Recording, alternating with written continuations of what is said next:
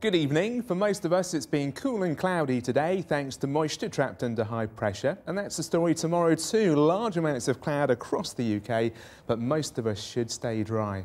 Now, through this evening and overnight for England, Wales and Northern Ireland, it's a cloudy story. There'll be some mist and fog around too. The fog locally dense in a few spots, particularly for northeast England.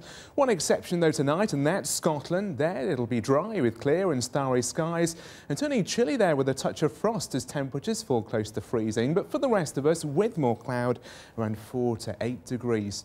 So tomorrow morning, it's a grey and gloomy start to the day. There'll be mist and fog, which could be slow to clear, and large amounts of cloud for much of the day, with the best prospect of any sunshine for eastern Scotland and the far southwest of England and Wales.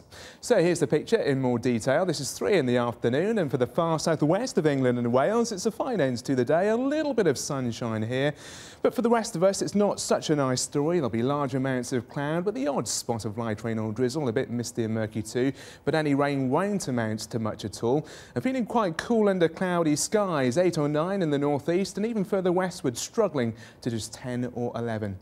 Now, by the time we get to Friday, a big change is on the way. There'll be a band of cloud and rain sliding southwards across England and Wales.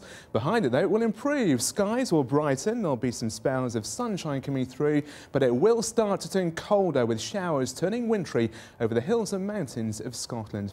Don't forget, there's more on the website channel4.com/weather, where you can, of course, always find me on Twitter. That's it from me. Enjoy your evening. Goodbye.